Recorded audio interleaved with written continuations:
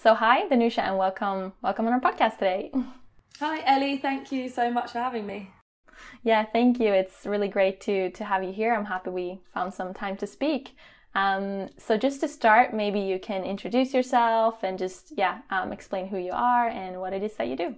So my name's Danusia Francis. I'm 26 years old. I'm a gymnast. I compete for Jamaica. I was on the UCLA gymnastics team, and before I competed for Jamaica, I used to compete for Great Britain. And in 2019 at the World Championships, I qualified to compete at the Tokyo Olympics. So hopefully it all goes ahead next year and you'll see me waving the Jamaican flag at the Olympics. Yeah, that's awesome. First of all, congratulations on that. I obviously want to speak a bit more about that later as well, but that's amazing. You truly have this story of, someone who had a dream for so long and just never gave up on it. So that's super cool, really. Thank you. Yeah, of course. But if we just start at the beginning, when did you first start with gymnastics and why did you get into it? So I just started gymnastics as a hobby. So there's four of us, so three siblings, but three of us are back to back in age. I'm in the middle. And so my mum had a lot of energy to deal with when we were little children. So she took us to loads of different activities after school. And gymnastics happened to be one of them. And I just loved it. As soon as I entered the gym, saw the girls doing cartwheels and backflips, and I was like, yes, I need to be able to do every single thing possible. And I just didn't turn back from that first day. And luckily, my mum especially, but my whole family was so supportive. And when they realised how much I wanted to pursue my dreams in the sport and that I had some talent, they were always behind me, whether that was like time, money, like everything they could do to help me pursue my dreams, they did. So I think that's a massive help, because obviously if you're in it alone, I don't know if it's quite possible to get to your dreams. Yeah, absolutely. I can imagine that has a big impact on you and what you're able to do, that support from your family. So that's awesome. And you said then, did you play any other sports as well, or was it just gymnastics from the beginning, gymnastics all the way? When I was really little, we did like ballet and just like little things like that after school clubs. And then just during school, I was on some of my school teams, athletics, netball, but I didn't take any of them quite to the same level. Those were just more for fun and just for my school. Okay. And do you remember then at what moment when you were doing gymnastics that you were thinking, okay, you know what, this is something that I want to do at the highest level, like I want to become an elite gymnast? Do you know when that was that you were thinking that? So I'd been doing it for about a year. So I was about 6 when the 2000 Olympics was on TV. And I remember watching it. And then I think that was probably like my first introduction to the Olympics. And seeing gymnastics on TV was like brand new to me. And there was a gymnast called Elena Zamolodchikova from Russia. And she was amazing. And her sass and her charisma was something that I just loved about her. And I just wanted to be like her and compete at the Olympics. So I think that was when the dream became a thing. Okay, so that was at a young age then that you started thinking about that. It was, very young that it became a dream for you. Yeah. And I think looking back, there's something so just innocent and like, I didn't realise how big of a dream that was, so to speak, at that age. Obviously, I'm sure my mum was sort of laughing in the background, like, yeah, you're going to go to the Olympics. And obviously going through the ranks in Great Britain and realising, okay, this could actually be a thing that I can make a reality. I think that was, as you get older and you realise, wow, this is actually a huge accomplishment if I can pull it off. It becomes more daunting when it becomes more realistic, but it's quite nice to just think back to that moment, that 6-year-old watching the TV, and then next year I'll actually get to make that dream a reality, sort of 20 years later. Yeah, that's crazy. That's so cool, really. And like you said, it becomes more real, of course, as you get older, because as a kid, it's easy to, have these dreams and you're thinking, oh, I'm going to go and do this, I'm going to go and do that. Yeah. But then to actually make that a reality, that's super cool. And after, competing internationally, you represented Great Britain, as you said, growing up in your teenage years. Then after that, in 2013, you actually went to the US to study and to be a gymnast for UCLA. So was that something that you always had in mind that you would do? So no, it wasn't something that I really knew about. I don't think there was that much exposure before I went. So I knew a couple of friends that had gone out there, but it still wasn't like that well known. And it was my mum that sort of put the suggestion to me.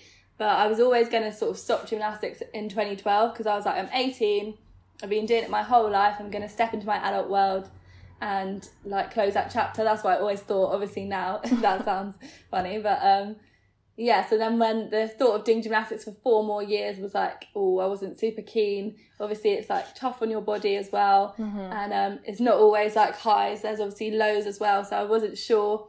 And obviously step into a whole new system. But my mum was like quite adamant that I should at least think about it, and obviously I knew I could get a degree out of it, and it did look cool, but I still wasn't super sold on the idea. And then I'd heard of UCLA, like as this famous university, but I didn't even know anything about their gymnastics team or their coaches or anything like that. So, but just to sort of amuse my mum, I was like, oh, I'll go if I can get a scholarship to UCLA, just kind of thinking it was so out of my reach, but just to act like I was going along with her idea. So then she was just on like a message board online and just said, my daughter's Danusia Francis, does anybody know if she has a chance to get into college? Like she especially likes UCLA. And then like a few people got back to her and said, I know the coach at UCLA, or I know the coach at somewhere else. And then they contacted the coaches, and then the coaches then contacted me. So then one of them being Miss Val from UCLA. And I was like, okay, what my mum got me into. Then obviously I had to stick to my word. And when I got invited on a recruit trip to UCLA, that was when I was like, okay, wow, this is amazing. Like I'd be silly to not take up this opportunity. And maybe me saying to my mum, I'll only go if I can go to UCLA, was me manifesting it. And it all paid off in the end, because those 4 years were just unreal, like a whole movie. And I just feel like I became the best version of myself as a gymnast, but also just grew into myself 100%, if that makes sense. Yeah, absolutely. That's what I was going to say, because obviously, you had a really good time there. You did a lot of good things in terms of gymnastics as well. You became a 6-time All-American and the 2016 national co-champion on beam. So you did accomplish a lot on the gymnastics side, but how did it, how do you think it helped you grow as a person as well? Being away from your family, moving so far away, and just focusing all your time into studies and gymnastics. I think that's the only time in life where you have so many people that just want to help you and just want you to be the best version of yourself that you can be. Like if you're struggling in school, there's someone you can turn to. If you've got an injury, there's someone you can turn to. If you're struggling with your mental health, there's someone you can turn to. And it's obviously there are those things in life, but they're just so accessible, and you just feel like every single person or team of people in each aspect really wants you to be the best. And I just think it's just such a cool, when I look back now, I'm just like, wow, that's so incredible, and like so lucky to have experienced that. Because obviously when you get into your adult world, if you are suffering from something, you have to seek out that help. And when you're growing up as a child at school, same thing. And even competing on Great Britain on the national team, not all of that is available, and just definitely not as accessible anyway. So I just think it's just such a amazing opportunity, the facilities and the people, and it's just gives you everything you need to thrive in the classroom, whether you want to do other things, volunteering, or if you like I was interested in doing TV presenting, so I got to host a YouTube series when I was there. So yeah, they just give you everything they can to help you thrive. Yeah, it's a good opportunity, and like you say, a good support system as well. Yeah, massively. But obviously, because I've been to the US as well, and I went to college there, so I know, like you said, sometimes it's kind of like a movie with everything going on, and there's a lot of things. So, obviously you have sports, you have school, but there's a lot of partying, hanging around with friends. Was that something that you found like difficult to manage, like balance when you were there, or were you super focused into gymnastics and just putting all your time and effort into that? No, I've always been someone that enjoyed like having a life outside of gymnastics as well. So obviously in England, like sort of the drinking age is 18, but everyone starts a bit younger. So I was already going out and stuff before college. And then obviously in America it's 21, but found my ways, and I had a good social life. And I've been very lucky. I'm very good at time management, and I'll definitely make sure I've got everything I need to done before I go out, and I don't prioritise partying over gymnastics or school or any of my other responsibilities. But it's definitely something that I know, like, for me, I enjoy it, so I'm not gonna just say not doing that because I want to be a gymnast or I want to get A's. I feel like I can do it all, so I tried my best to do it all, and I would say I succeeded. Yeah, of course, you were able to get, to enjoy a bit of everything, I guess. Yeah, definitely. And sometimes, like, you look back and you say, oh, maybe if I didn't have as much of a social life, could I have been a slightly better gymnast? And yeah, maybe. But when I look back, it's like those memories that I also remember over sort of a score that I got or a place that I came in a competition. So I definitely don't regret having a good social life. No, you want to remember like everything, I guess, everything that you got to experience. So yeah, definitely. And LA was just like amazing for that too. So many crazy stories and everything. That's awesome, really. That's so cool. And as well, I wanted to say, because whenever you were in college, actually, you said before you were representing Great Britain, and then in college you made a change to represent Jamaica instead. What led up to this choice to switch and represent Jamaica? So Great Britain's obviously a really competitive team. So to stay on their national team, I would have to travel back to do trials and to attend national squads. So living in LA, obviously this just wasn't feasible. And then obviously at the same time, you might still not make the team. So there's a lot of money that I would have to pay to get there and back. And then obviously maybe not making the teams. And what I wanted to do was I wanted to compete without all that, that hassle kind of thing. So seeing the opportunity to compete for Jamaica, I saw that one other girl was doing it and she was also in college. So I was like, okay, so if she can do it, then hopefully I can do it. So we reached out to her and her mum and her family, and they were really helpful and helped me to get my citizenship and everything like that. And yeah, I'm also half Polish, so I did think about representing Poland, but I just love Usain Bolt, so when I got the chance to be on his team, I had to take it. So that was quite a big influence as well, just looking up to him as an idol and wanting to be on his team as well? Yeah, definitely. And then the other thing was there was obviously hardly any history on the Jamaican team, so going forward we've been able to make history almost every single time we've gone out to compete, and then with doing that we've been able to motivate and inspire young gymnasts. And just last year they opened the first national facility and I was able to be there at the opening, and so just to be a part of all that is just something really, really special. So yeah, I think it's been the correct decision for me, definitely. And it's allowed me to carry on gymnastics and make my dream come true, but also inspire so many young kids and hopefully a future sort of world or Olympic champion from Jamaica. Yeah, so kind of it's helped you to also give back and be part of something bigger than just your career. Yeah. Exactly that. Yeah, that's really great. And I wanted to ask, because both, representing first Great Britain and then Jamaica now, what does it mean to you to be able to, represent your country at really the highest level in elite gymnastics? Yeah, I think you start to just not take it for granted, because I definitely don't, but you get used to it. So then when you kind of get older and you can see it from like the broader perspective and you're like, wow, like I've represented 2 countries now. And yeah, it's just not many people get to say they've done that, and it's just, yeah, I'm just so proud, and I can't wait to tell my future kids and grandkids, and I just feel so proud, and I'll be so proud at the Olympics next year. I think the way that Jamaica's embraced me, and I've been able to sort of fly the flag on the gymnastics stage next year will just be like the pinnacle of my career, and just hopefully like a massive thank you to all the support I've had from Jamaicans.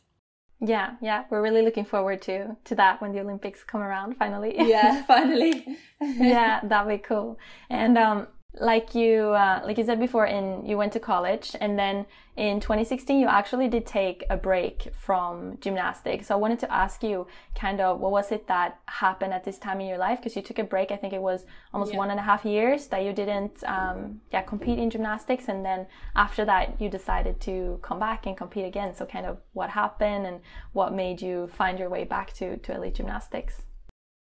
So I graduated in 2016, so it was just like the natural step. Like most people, when they graduate from gymnastics at college, you retire. It's a young sport, and like you don't have that professional league like for other sports. You do college, then you go on to be a pro, but it's not the same in gymnastics. So yeah, it just felt like the natural thing. All the other girls in my year across the country, not just at UCLA, were pretty much all retiring, so it didn't even cross my mind that I wouldn't.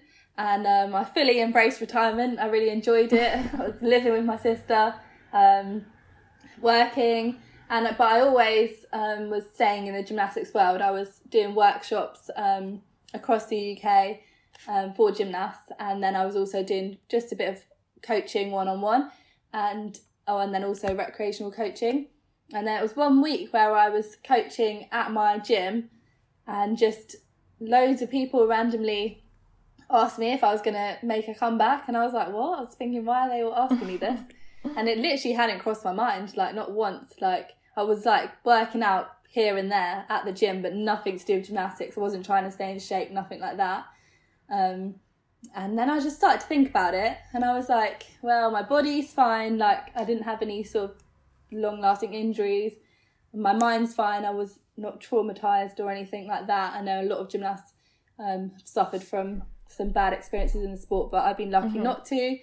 There was nothing really stopping me. Maybe a bit of pride of like, I'd just graduated as balance beam champion. Did I want to step back into it and maybe not be as good?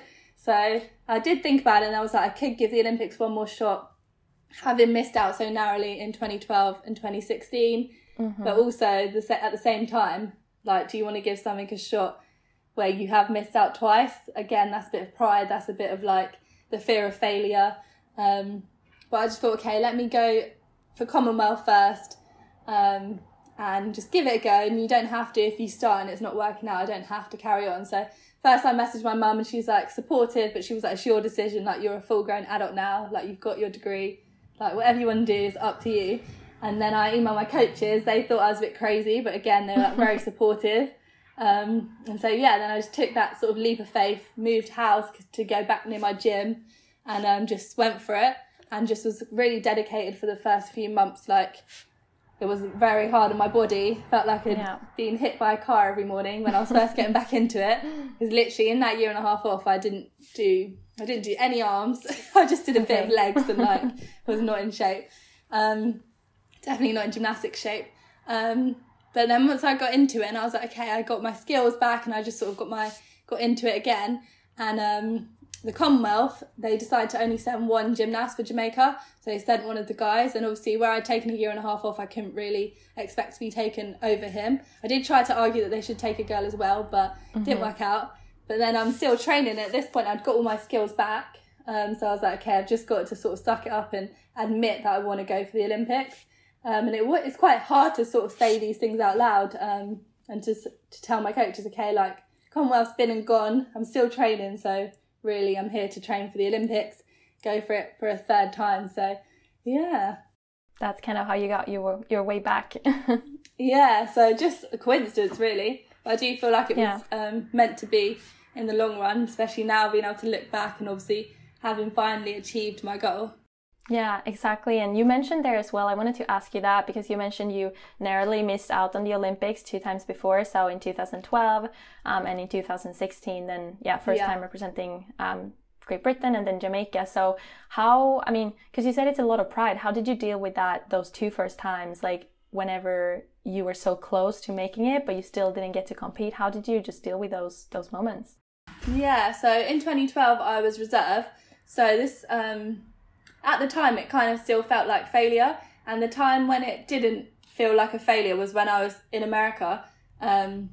They treat you like you're an Olympian when you're a reserve. So obviously I went in September of 2012. So they were having loads of like Olympian celebrations and like honouring Olympian events. And I was invited to all of them. And I was like, they do know I was reserve, like thinking...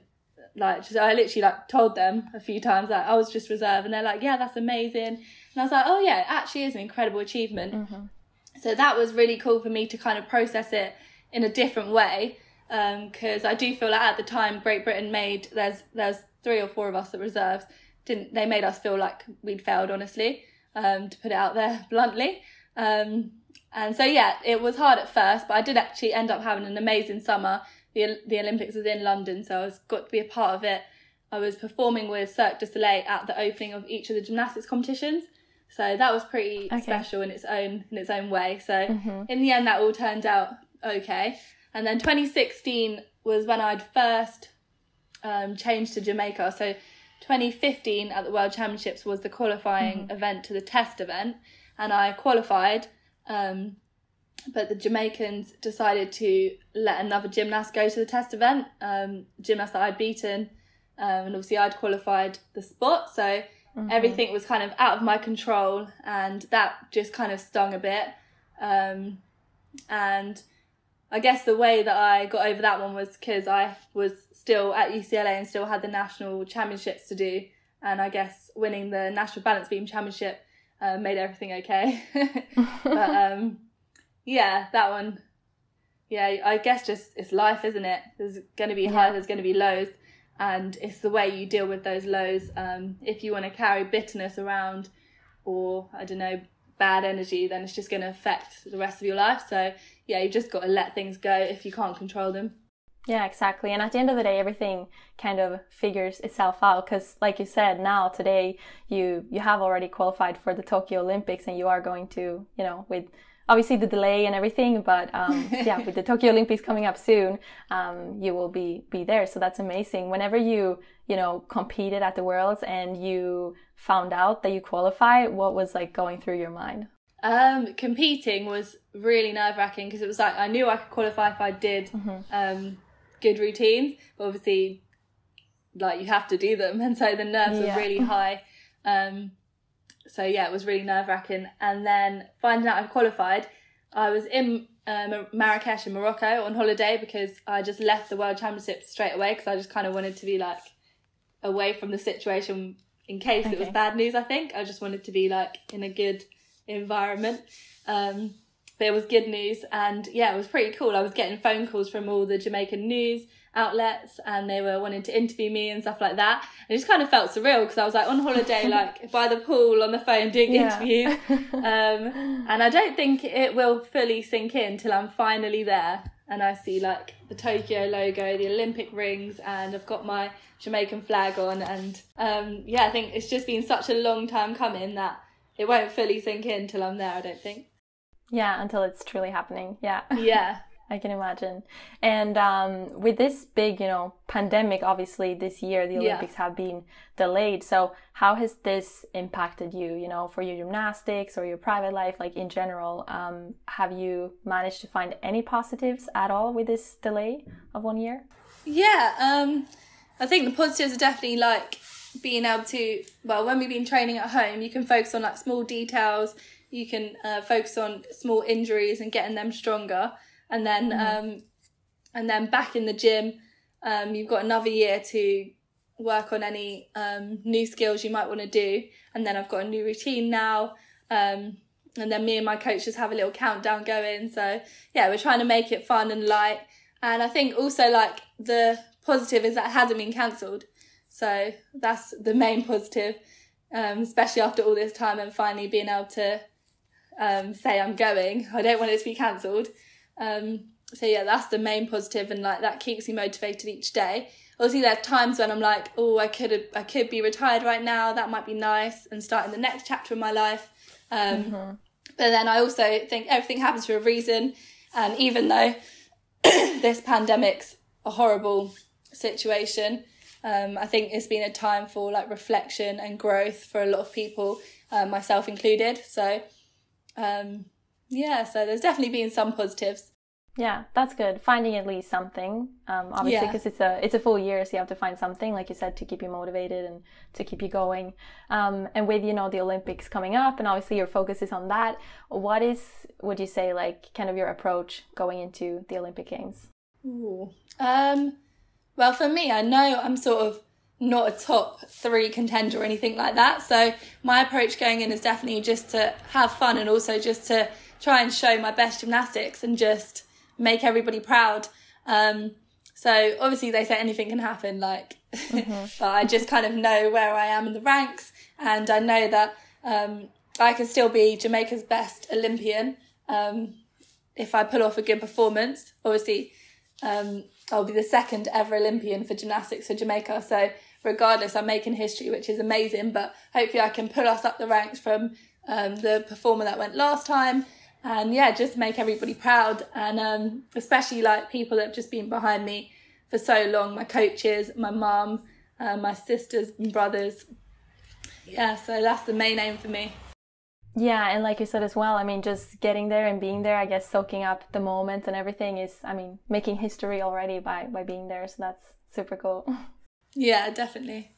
And we spoke a bit before as well, you know, like you've achieved a lot of things, both as an elite gymnast representing your country, but also on a college level. So what would you say, you know, aside from all of the actual like achievements and awards, what would you say that success means to you? Is it, you know, doing what you love, the traveling, or what is it that it means to you? I think, that's a really good question. Yeah, I think success means to me being able to do what you love. And if you can do what you love and also inspire others, I think that's like amazing. I think that's sort of like something that you don't go into gymnastics to think you can be a role model or to think you can inspire others. So if you're loving doing it and you're able to inspire others, I think that's sort of what I would call success. Okay, yeah, that's cool. And I guess as well, when you can tell that someone loves what they're doing, that's already an inspiration in itself, you know, watching someone doing that. So that definitely makes sense. Yeah. It does. And looking at your career and everything that you've achieved so far, everything you've been through, do you have like a favorite moment? I don't know if it's when you qualified for Olympics, if there are any other moments that are like your favorites that you know, cherish a bit extra. It's so hard to compare them because I just feel like I have like three phases of my career, like competing for Great Britain, competing at UCLA, then competing for Jamaica. Okay. So can I pick one from each?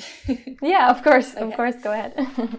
So with Great Britain, it was definitely 2011 Worlds when we qualified a team to the 2012 Olympics. It'd been like quite a grueling process to get selected for the team. And then we were at a training camp for about 6 weeks beforehand. And then like at that point, we were ranked around 8th and you had to come in the top 8. So it was like we had to do a great competition. So for us to all do well on the day and all our hard work to pay off was just such a rewarding feeling. So that's definitely the one for that phase. And then UCLA, a memory that always sticks out to me is my senior year at Pac-12. We hadn't won the Pac-12 championships any of my other years. And this year we like knew we had it in us, and it all came down to like the last routine and just everyone's holding hands, cheering for, her name was Sadiqa, doing her floor routine, and she's our best floor worker. We knew she could do it, but obviously you never know in sports, anything can happen. We're screaming our hearts out and like she just killed it, and just the feeling of like so many people just wanting this same thing and for it to all happen at the same time. Just such an amazing feeling. Yeah, and when a similar feeling at Nationals that year as well. Although we didn't win, like we really just did our very best, and like everyone pulled off all their routines, and yeah, it was just a really nice close-knit team that year too. So to also be like one of the older ones and leading the team, such a cool feeling. And then with Jamaica, it definitely has to be qualifying for the Olympics. And then I would also say Pan Am's was like an amazing experience last year. I was able to make the beam and the all-around finals, so I was the first gymnast to ever make any sort of finals at an international competition for Jamaica. And those were like two massive like personal goals for me as well, so that was really cool, and I think that definitely gave me that last little push of confidence then going into the World Championships that qualified me to the Olympics. So both of those two, but I think obviously qualifying for the Olympics that slightly pips it. Yeah, that's the biggest one. Yeah. Yeah, of course. Yeah, that's cool. Of course, it's difficult to choose. I can imagine, like you said, it's 3 different like kind of phases and so many things that you've been through. And I feel like, and I was like a child, and then I was like a young adult, and now I'm like a proper adult. Yeah, different levels. Yeah, exactly. For sure. And apart from, you know, what we spoke about before and narrowly like missing out on the Olympics 2 times before now qualifying, what would you say are some other like challenges that you've had to face throughout your career? It could be like injuries or maybe like mental barriers, stuff like that. In 2010, with Great Britain at the World Championships. The Commonwealth Championships was like back to back with the World, so they selected an A team for the Worlds and a B team for the Commonwealth. So I made the A team, which was amazing for the Worlds. And so then the Commonwealth was going on and we were still at our like camp before Worlds. And then I got some like virus that I was just being sick and diarrhea, so gross, out of both ends. And just like, at that point I was obviously in really great shape because we were going to the World Championships. So when I was sick and diarrhea, lovely, sorry, I don't know why I keep saying it, but it like made me lose loads and loads of weight. Well, not loads, but like a lot for the frame that I was at already.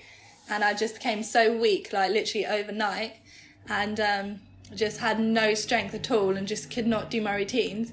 And we probably had like a week or slightly over a week before we were going to leave. And then I was maybe getting a little bit better, but not much.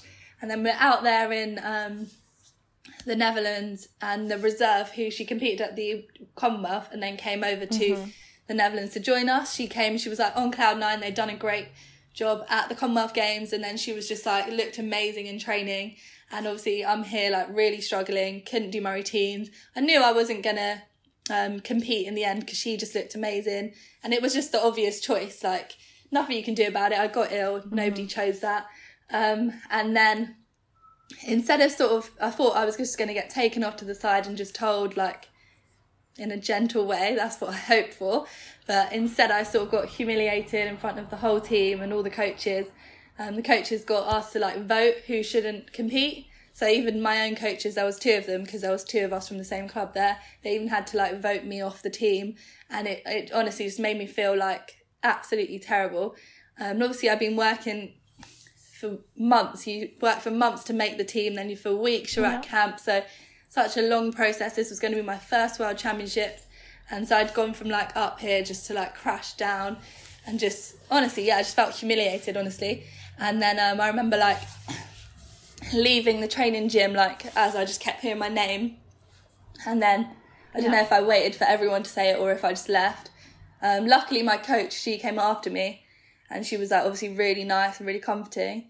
And that made me see like my people that are in my closest circle, my personal coaches, obviously my family, like they're still going to be there for me, like no matter what. So I think without them, or if I'd had like different coaches that didn't treat me like that, then I probably would have quit right there and right then, because I just felt like horrible in that time.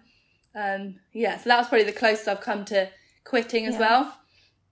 Okay. So I just think people need to make sure they treat people right in those sort of situations. So I know if I go on to coach in the future, I definitely wouldn't treat anybody like that. Yeah, no, I mean, that sounds obviously not nice. Like you said, you've been through all of this, working so hard, and then at least you expect that you can have a discussion about it, like maybe in private, or you can talk in a more gentle way instead of doing that in front of everyone. Just a bit of respect, really, isn't it? That's all you wanted. Exactly. Yeah, exactly. So was that kind of, like you said, your family and your coaches, like your close group, that helped you to kind of get past that moment and, you know, to not give up? Because you said that was the closest you become probably to giving up. Yeah, so my family wasn't able to be in Rotterdam, but my coaches were there, and like they were just really nice to me the whole like rest of the time. And I mean, they're always nice to me, but like just really comforting and just making sure that I wasn't feeling terrible. And all the girls were too, but obviously I kind of felt on my own because now I was suddenly like not competing and just like, so it was hard. And then when I came back, I still wasn't like 100% like I really want to carry on this sport, because I was thinking, obviously it's only 2 years to the Olympics, but I've got another World Championships next year, and then there might have been like Europeans or something as well. So I was like, this same thing could happen to me again, or I could be made to feel this way in a different way. Like, is it worth it?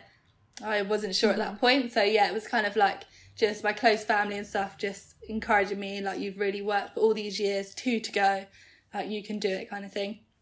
And luckily that was the only time I was made to feel like that. Even when I didn't make when I was reserved for 2012, it wasn't quite as bad as that. Okay, that's a good thing, at least. I mean, nobody wants to feel that way, obviously, especially if it pushes you to almost wanting to give up on something you worked so hard at. That's not right, obviously. So And growing up then, I mean, when you first started, you said that it was when you were 6 years old that you watched the Olympics and you had, this gymnast that you were looking up to. But are there any other people when you were growing up, like who or what was it that inspired you and motivated you to work so hard to become an elite gymnast? Yeah, I was always a massive fan of a gymnast called Danusia Francis. I'd say like she had injuries and stuff like that, and she always like overcame them, and she was the 2008 Olympic all-around champion in the end. And like she also was quite like graceful and elegant and really flexible, but she couldn't do like all the powerful moves. So I always admired how her routines were like crafted to suit her strengths rather than following any sort of like trends or anything like that. So I just thought, and then her performance at the Beijing Olympics was just incredible. Like even now, if I watch it, it's just like mesmerizing. Every single thing was so close to perfect. So you can just tell the hours and the dedication that she must have put in leading up to that. So I've always admired her. And then now, like in her post-gymnastics life, I think she's still a big inspiration. So I definitely would say her. Okay. And later on throughout your gymnastics career, was it anybody else or something else that kind of inspired you to keep going, or was she someone that you always kind of look up to throughout your career, or did you have any other people that were big inspirations to you?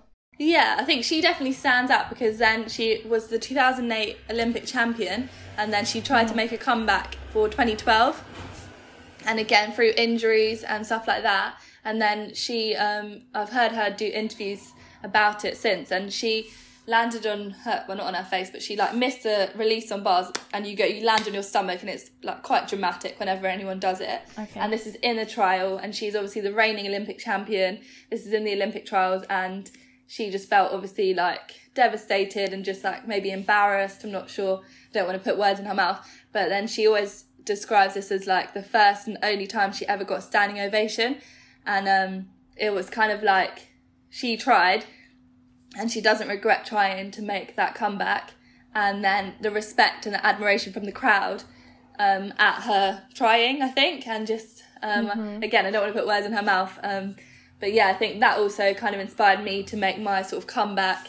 And and just that gave me that extra little, like, if she can do it as the Olympic champion, like, and sort of swallow her pride, then I can definitely do it. And so I think that's something that I really, really admire about her, and that kind of inspired me for this latter part of my career.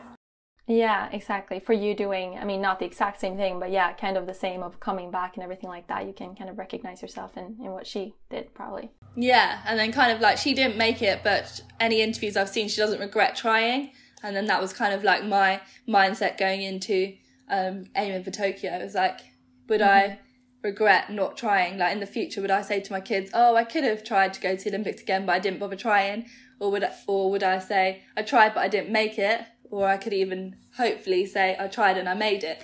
So I was like, I'd rather say one of the last two. So let's go for it. Yeah, exactly. That's super cool. And I read in an article that you, from an interview that you made quite recently with the Olympic channel as well, that you said, the Olympics is my childhood dream and nothing is stopping me. And you obviously have this, never giving up mindset, and you have this perseverance and determination. But where do you think that all of this comes from? Like, where do you find it, within you? Is that something you always have with you, kind of this mindset, or? I think I've been really lucky that I've always had people around me that have encouraged me, and they've not sort of like laughed at my dreams. Like, I would say the closest people to me, well, everybody that sort of knows about gymnastics, they're well aware that me competing at the Olympics is not going to change my life in terms of, like, I'm not going to become a millionaire. I'm suddenly not going to be able to retire at 27.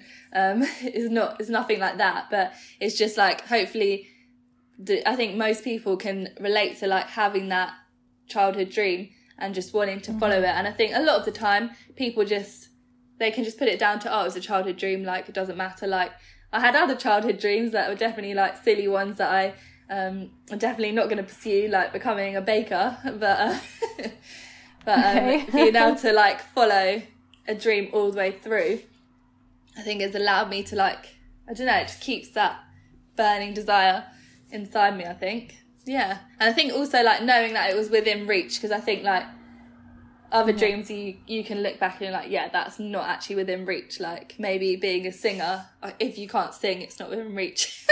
I'm not going to be the next Beyonce, but like then coming back in 2018, 2019, seeing my ranks and seeing it was possible. But I'm quite realistic at the same time. Like if I'd done the Worlds or Pan Ams and just seen like, hey, no, you're just not good enough, then I also would have been realistic with myself. And I think the same thing with my close circle, like my coaches and my mum especially, they would have just been able to talk with me and been like, it's not really realistic, like do you still want to go for it or not?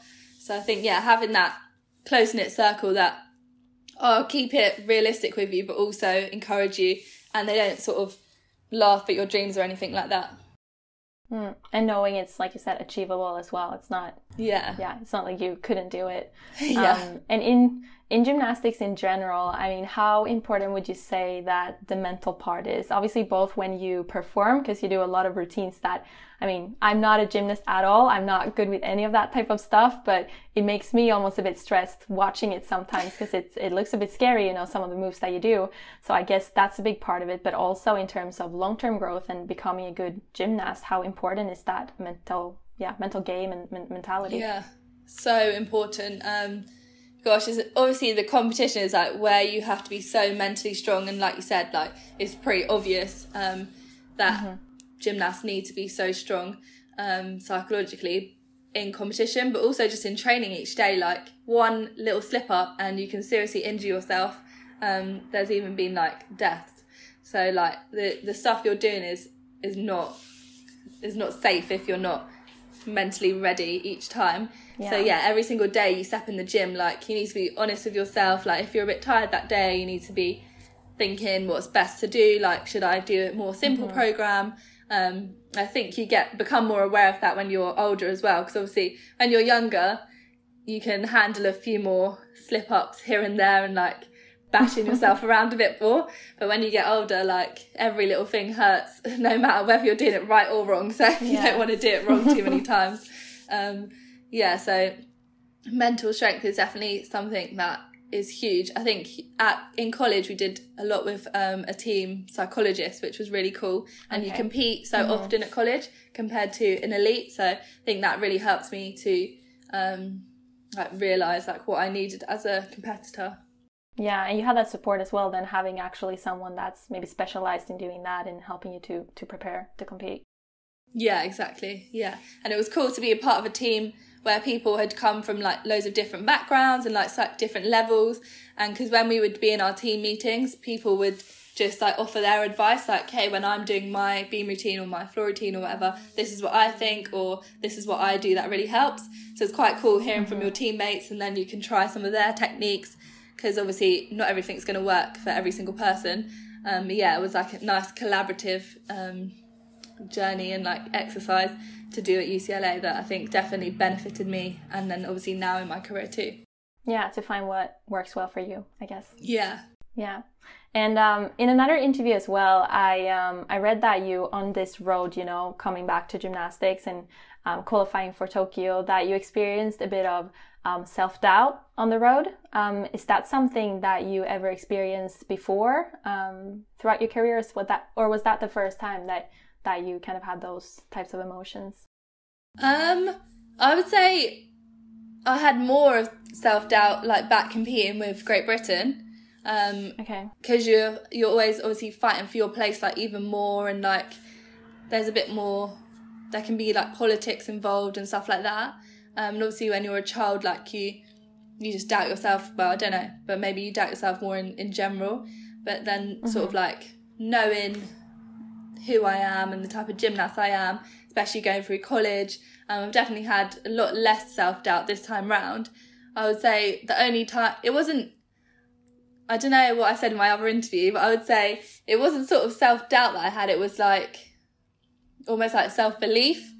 And it was just believing that I could qualify, just being able to say those words out loud, like put them down on a vision board and really just like admit to myself that I wanted to go for this and wanted to achieve that childhood dream. Okay. Yeah, that makes sense. So I mean, throughout your career, have you felt a lot of pressure, like at times where you felt like, okay, I really do have to perform, I really have to do it now, and you were kind of stressed by that? And if so, how did you deal with those type of emotions going into different tournaments? Yeah, there's definitely been times, usually like in trials, or then obviously at UCLA you're on a team, so every single competition is pressure, because it's not just you that you'll sort of let down. If you make a mistake, you're going to let down your whole team, and these are like your family at that point, like your best friends, so you really don't want to let anyone down. But then when you're competing so often at college, you really learn like what works, like I said. So I think for me it's kind of like treating it as a performance and just trying to enjoy it, rather than like thinking of what it is, if that makes sense. Thinking I'm here to entertain the crowd, rather than like I need to get this score and I need to like make sure this routine looks a certain way, or just trying to enjoy it, trying to entertain the crowd, trying to get the judges on my side, just treating it more like that. And I definitely think that I used to do that a little bit, like when I was performing before UCLA, but not like intentionally. Like I always enjoyed floor, and I always enjoyed smiling at the crowd and the judges, like from a really young age. But then when I was at UCLA and we sort of got told to do that, and told to embrace our personalities and to embrace the crowd and embrace the judges, and then I kind of was like, oh, okay. And it made it a lot more fun, number one, and like a lot less stressful. So yeah, I'd say that's definitely like how I've tried to handle it. And it was really good in Germany at the World Championships, which was the qualifier for the Olympics, because the crowd was really big and the Germans are really supportive, and their gymnastics team's great, so they're like quite invested. So, and the arena was really cool, and like the music, so it was a really nice atmosphere for me to really be my best. Okay, so you would say then that if you compare to what your approach and your mindset was when you were younger to where you are now and where you were at the World Championships, you've really grown then, and you kind of changed your mindset a bit of how you approach and enter competitions. Yeah, definitely. I think when you're in this sport, and if you don't go to college, then it's you're never sort of trying to look at it as entertainment. And I don't know if other colleges do that, or whether that's like unique to UCLA, or whether there is some FIG elite teams out there that do try and do that. But I do think that like FIG is so intense, and like you're always trying to get these scores and these like bonuses and these connections, and it's just like, it's really just intense. I don't even know a better way to describe it, but I just think it sucks the enjoyment out of it. So trying to like change that mindset, and because obviously it can be a mindset, like it doesn't have to be that way. So I try to treat it that way. But I even like see the younger ones that I train with at gym, and like, so after lockdown, we're in lockdown again, but after the first lockdown, the coaches said to us, we're going to do a mini, like, they called it a control comp, but just like you're going to have to show some routines, or as close as you can get. Like obviously they can go in the pit, like they told us all the rules, like it's not a full-on intense competition, like you can have help, you can do half routines, you can go into the foam, whatever you want to do. But we're going to do that, and it was going to be in December, and like that was that. And some of them started crying. Some of them, they all started moaning. They started like fully getting so stressed about it. And like, to me, it was quite amusing. They're very young. They're like 14, 13, 15, 16, like that sort of age group, where they're very hormonal, and they're like, oh, I've got school that day. And like, and I was like, you guys just need to chill out. Like, just see it as an opportunity to like put your gymnastics on display, show your hard work. They were going to film it for the parents, like, because obviously the parents can't really come into the building at the moment with Corona. And now with the second lockdown, they got out of it, and they're all really happy. But it just like made me think like of the contrast in mindset. And maybe how you were as well, a bit more like that when you were younger, potentially. And I understand that right now, I mean, something that you're more into is kind of this like the power of vision boards and, positive manifestation. Is that kind of one of your keys to getting where you are today, you would say? Yeah, definitely. So 2019 just really like made me a believer in like manifestation and vision boards and all of that stuff. Like before I was like, I kind of like the idea of it, but I thought it was a bit gimmicky, and I was like, really like, can writing something down really make it come true? But I kind of just realized that when you write it down, it's not about making it come true as in like a genie and a lamp and making a wish. It's more like, again, like I said before, with like self-belief. You've written that down now, like it's in ink. And if you see it every day, it becomes more normalised to you, and you're like, yeah, I'm going to qualify for the Olympics, rather than like in your head, just at the back, like this huge dream, but this like almost like a burden if it's just in your head. But if it's down there on paper, you see it every day, it just becomes like a way of life almost. So yeah, 2019, like everything I wrote on my vision board came true, plus like more. So that was like amazing. And then, well, this year, not quite the same, but I think that was because of the pandemic. So I'm definitely still a huge believer. But I haven't edited my vision board. I do them yearly, but this year I just thought we'll do it bi-yearly, if that's the right word. So we'll include next year in it, because this year's kind of a write-off. Okay. Yeah, of course. I haven't tried to do that, but you're not the first person who said that they put something down on a vision board and it actually did come true. So I'm thinking that's something that more people should probably try to do, even if they're not athletes, you know, for just life in general. 100%. Yeah, I'll put on like life goals as well.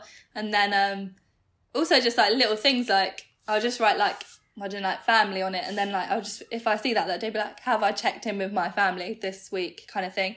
So just anything you want. I don't think there's any rules to it.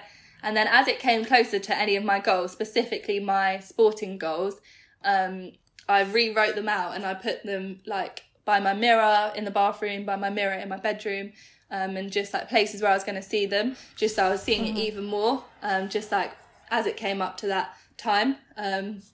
Yeah, I didn't know if that was like the right thing to do or what, but it worked, so I'm going to carry on doing that. Yeah, and are you saying them out loud as well, or it's just writing it down? So for those ones, I'll be like brushing my teeth and I'll be like, I'm going to make the all-around final at the Pan American Games. So I just thought I'm just going to jump right in and like 2 feet and just try and manifest and do the vision board thing and see if it works. And like 2019 just really, for me, just showed me that it does work. So I think you've got to sort of believe that it's going to work too, probably. But yeah. But now you're going to stick to it, obviously. Yeah, definitely. Like 2020, like I said, bit of a write-off. I don't know if anyone's vision boards came true this year, but but we'll stick with after it. After that. And, yeah, 2021, we're back on it. Yeah, absolutely. And I wanted to speak to you a bit about as well, because I understand that in Jamaica, gymnastics is kind of like new and not really a big sport there. So being where you are today, obviously representing Jamaica now at the highest level in elite gymnastics, do you see yourself as a role model that is able to inspire, young gymnasts and potentially, girls mostly in Jamaica as well? Yeah, definitely. Obviously role model is like a big word, but I think it comes with territory, like you said, like when you're achieving things at the highest level in your sport, then the kids are going to look up to you. So the most amazing feeling for me was actually getting to go and be at the opening of the National Centre, and I was there just for the weekend, but I did a little performance with the kids and it was just cool just to see their excitement. And then the main thing that I just love seeing was they had a competition that weekend too, so I was watching and the kids just cheering for each other, like screaming their hearts out. And I just love that. In elite gymnastics, like it's quite intense and quiet, like and then college is really like loud, but I loved that. So it was cool to see the Jamaicans just bringing their personalities out, and like how you see Usain Bolt, it's just like how every single one of those little kids were just like showing their personalities and just like going for it, not holding back. And whether they were performing or not, they were either like cheering their hearts out or they were performing their hearts out. And so to have seen that and just to know that like they're looking up to me was just such a special feeling. And yeah, I'll feel so grateful in the future and so proud when there's a Jamaican gymnast on the podium at Olympics, hopefully. And I'll just know that I was kind of like a small part of that. Would just be a bit of a pinch me moment, like to have been at the start of gymnastics in Jamaica. Of course. I mean, I wouldn't say a small piece. I would say a big piece. Absolutely. Because that's so important, having, maybe for you it's difficult to look at yourself as a role model, but the way I see it, definitely a role model, because you need some people that are kind of leading the way and showing, what can be done, just so that when you're younger, you can really believe and you can have those dreams as well that you spoke about before. So if they are following you and they are, seeing what you do, looking at your journey, everything that you've done, what is the one thing that you hope that they will take with them, from looking at what you've achieved and what you've done? I hope that they can treat their gymnastics as a performance, and kind of just keep that kind of aspect of college that I've hopefully been able to bring to elite. And then also Tony Ann, who's the other gymnast for Jamaica, she was also from college, so she kind of had that element to her performances too. And then the other girl, Kiara, she's just starting college, so college is kind of like something that all of us have done, so we've all got that performance aspect. So I think it'll be really cool if Jamaica's sort of known to be the performers of the world of gymnastics. And I think that what I saw, like I just mentioned, with the charisma and the energy that they brought to their competitions, I don't think that will be hard for them to accomplish. And I just think it'll be amazing to see like full teams in the future having like these really charismatic, fun, high energy routines. I think that'd be really, really cool. Yeah, absolutely. So you kind of already seen a bit of what's coming in a few years. Yeah, and obviously Jamaica's known to for dance hall and to have these cool dance moves. So some of them have it already in their floor routines. So to see that evolve and them hopefully be able to perform that way in the World Championships in the future will just be amazing. Yeah, of course. And I saw as well on Instagram that you're working with this company. It's a new company, I think, that's called Strong and Sassy Girls. And they do also these types of, like you talked about before, with vision boards and positive manifestation and stuff like that. Yeah. Do you think that making this something more normal for young gymnasts, do you think that's something that can kind of encourage more girls to maybe stay in gymnastics longer and be more motivated to keep up with the sport? Yeah, 100%. So when I got first started talking to Strong and Sassy, I was like, wow, how amazing. I wish I was my eyes were open to vision boards at a young age, because obviously I literally discovered them 2019. Yeah. So I was thinking if that had become a normal thing for me growing up, then maybe I don't know, not to say I would have achieved my dreams earlier, but just to not have them, not have any issues with self-belief, or not necessarily it's going to completely solve all those little issues, but I think it definitely helps, and it's a step in the right direction. And it's just a really fun and creative way for them to have their goals and write them down. And I'm sure they won't really feel or know the impact of that till they get older, how we've just had our conversation about it and writing it down and stuff like that. But for them it's just more of a fun activity to do, but it's actually going to help them to believe in their dreams, believe in themselves, and enjoy it as well. And it's just the packaging and everything, I think it's just such a cool just a cool bit of help for them, and I'm just really, really excited to be a part of it. And I kind of wish I had something like that growing up too. So yeah, that's super cool. We'll put the link in the description to anybody who wants to check it out to see. That's you really get cool. You get a vision board, a positivity board, and then you also get a goal setting journal. So in the journal it's got short term, medium term, long term goals, and it splits it up into all the apparatus. And then it's also got mindfulness at the end, which I think is amazing. Just talks about ways to breathe and just things to help you calm down. And then it's also got a colouring section as well as just quotes and stickers, and just really, really fun for kids, but just actually so much more helpful. Yeah. But they probably won't realise how helpful. So the parents can realise how helpful. Yeah, exactly. Because I'm sure it has a lot to do with it. So it's cool. I guess the earlier you start, the better it is eventually. Yeah. And just to go back a bit about where you are today now, I've heard some mixed things about whether, the Olympic Games is going to be the last competition for your career, if you're going to keep going after.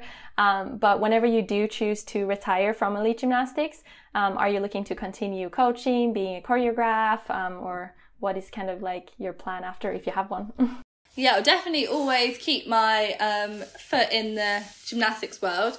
At the moment, it's I do coaching recreational, but it's just freelance when I have time to do workshops and choreography, and then anything else. So I always think I'll do that. And then I also do a bit of stunt work, so I'll hope to progress in my stunt career after gymnastics. But then obviously stunts is kind of a thing you have to do when you're able-bodied. So then I think once I finish stunts, then I'll go like back into gymnastics more, and maybe like, I don't know if I can 100% say I'll coach full time, or I'd love to own the gym, but I just don't know if I'd be the full-time coach yet. So we'll see. Okay, we'll see what happens. Yeah, I would love to own a gym. Yeah, Sorry, in the future. That's cool. No, that's fine. No, but that's really cool. What is it then that you like about, you know, doing some coaching as well? What is it that's so fun about it? I think I've been so lucky to have amazing coaches my whole career.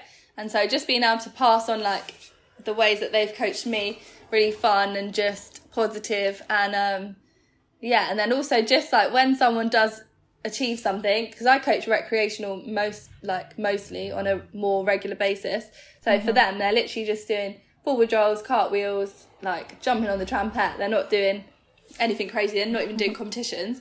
So for me, it's like when they achieve like a cartwheel, or even like maybe the hardest thing they'll do is like a cartwheel with no hands, and they're just so happy, and it's just like that just makes me so happy. And yeah, so I just think it doesn't need to be these crazy like outrageous goals. It's just like the sport can make people happy at all different levels, and just to be a part of that. And then again with like choreography, I do choreograph for more elite gymnasts, or I do my workshops with more elite gymnasts. So again with them, just being able to help people pursue their dreams and just to be a small part of it, just love it. And I do just love the sport in general. Yeah, and kind of a way is giving back as well, I guess, like we talked about before, giving back to the sport and the way that other people has helped you. Yeah, and I feel like I've learned so much like in quite a unique way, like obviously doing it for quite a long time, longer than like a lot of gymnasts go on for. Also having the college experience, I think I've got like quite a lot of wisdom to pass on. Yeah, absolutely. No, for sure. And I thought it was so fun that you mentioned the stunt work that you've done as well. I think that's super cool. I was really intrigued when I read that. What is that like? I mean, how did you first get into doing stunts as well on the side? So I got so lucky for the Wonder Woman that's coming out December, I think. We literally filmed it like years ago now, like 2 years. I got really lucky. They just found me on Instagram because they needed people that could like swing. And so they were looking, and they particularly needed like mixed race or black. And so then they found me on Instagram, and it was to double an Amazon. So they're actually so tall. So first of all, I was just going to come in just to sort of help set up the scenes because I was a lot shorter. But luckily I've got these long arms. So when I was swinging, I think I looked taller than I am. And in the end, I was like the best sort of double they could find. So I just sort of fell into that one. And was on that for a good few months. So it's yet to come out, which is like the first thing I worked on. It's probably going to be like one of the later things I get to see. But it was cool. It was quite like a different experience from what I expected. I've done like adverts and stuff before. And it's definitely more intense. And it's actually like, it is obviously it's hard work, but it's just more intense than you imagine. But at the end of the day, it's like really rewarding to be a part of like a team. And then obviously you're creating this movie or TV show at the end of it. So that was like my first little taster.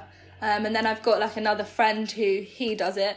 And then he sort of mentioned me for another role. So I got to audition for that one. And then I got that one. So yeah, and then just from there, like I guess word of mouth and just like more people hearing about me. So yeah, it's been really cool. So obviously at the moment my skill level is just like gymnastics. So when I retire, I'll definitely want to go out and branch out into like martial arts and all the other sports that can help me to further my stunt career. Yeah, because I guess it's similar to gymnastics in some way, or is it completely different? Like, because obviously you need to be flexible, I guess, and all of these things that you get from gymnastics, but is it the same type of moves or it's completely different? I would say for the most part it's pretty different. It depends on like what the stunt is. Like you could have a stunt like that's very gymnasticy, but like you could literally be like flipping around, or you could have one that was like in water, or you could have one involving fire or jumping out of buildings and stuff like that. So, or in a harness. So yeah, I think it's very different from like film to film or from TV show to TV show. Okay. But the good thing with gymnastics is obviously you're used to like all eyes on you. So when there's like so many people in the room when you're doing a take, and obviously all eyes are on you. It's like 3, 2, 1 action. So I think that from gymnastics, when it's the same sort of intensity, that also prepared me. for getting into stunts. The stunts. Yeah, that's super cool. I mean, I'm definitely gonna look out for for Wonder Woman. I think when this episode comes out, it's already out, the movie, so maybe some people that are listening have already seen you perform. Oh yeah, they might have. So he'll done a good job. You won't recognise me because obviously I'm doubling. But then also on Netflix, on December, I think 23rd, there's a movie called The Midnight Sky, that we were in space, so I was doubling an actress called Tiffany Boone in that one. So I think that I might even end up seeing that before Wonder Woman. But either way, really, really cool to be a part of both of them. Of course, we're going to have a look to see if we can spot you. Like you said, you're doubling, but maybe we can tell when you're the one doing the moves. Just floating around in that one. Yeah, exactly. So obviously you have a lot of things going on, with the stunts and with your elite gymnastics and coaching, but whenever you have a bit of free time, what else do you like to do? So I'm engaged. So, now our wedding is going to be in 2022. So we kind of have a lot planned already because it was going to be next year. But I still like to scroll through Pinterest and just get more inspiration for that. Obviously we are in lockdown again. So this year, there hasn't been many opportunities for much, but I basically just like to hang out with my friends. I love going for nice dinners or just bars. I love going to the cinema. Love a bit of online shopping, a bit of Netflix. Yeah, just the normal. Okay, a bit about everything. A bit of everything, yeah. So, as you know as well, this podcast is really about sharing the different and unique stories of professional athletes to show that, everyone's road is different, but you're really a good example that if you never give up, you can truly achieve your dream. So for the people who are listening to this episode and that have big dreams, but might be, on the verge of giving up or not sure of how to actually get there, what's one piece of advice that you would give them? Ooh, I would say, obviously we've kind of covered this already, but I would say write it down, and then especially if you're not sort of sure of how to get there, then you could also just break it down into more short-term goals, because sometimes having your big long-term goal written down is a bit daunting, so you don't need to have that written down. You could do monthly, whether it's a vision board or whether it's literally like a post-it note that you stick somewhere, and just have those small short-term goals. And then also, I think we have covered all of this, but I think it's all important, having that circle around you and those people that also believe in you and that are going to encourage you. If there's someone that's dragging you down and that if you talk to them, they constantly leave you feeling in a bad, negative space, then probably need to cut them out of your life. They say, isn't it? I think it's the 5 people you spend the most time with or something like that have a massive effect on you. So really just looking at who your circle is. Are they people that are encouraging you and making you feel inspired and motivated? And then just it's much easier said than done, but just believe in yourself, and you literally get one life, so go for it. And kind of what happened with me, are you going to regret if you don't even try, let alone if you succeed? So yeah, just live life with no regrets. That's awesome, really. And even if you said some of it before, I mean, it's worth repeating because that's important stuff to remember. So that's super good. Thank you for sharing. One last question. What was the last thing that you maybe watched or that you read, like a book, a show, a TV show, whatever it is, that you felt inspired by and that maybe you think all of us should check out as well? Ooh. So I read this book called Girl, Woman, Other by Bernardine Evaristo, and and then normally I'm this is fiction, but normally I'm just full on reading sort of crime fiction, stay in my lane. I know what I like to read. My sister got me this, and it was so good. I think it's kind of just shows you, how do I describe it?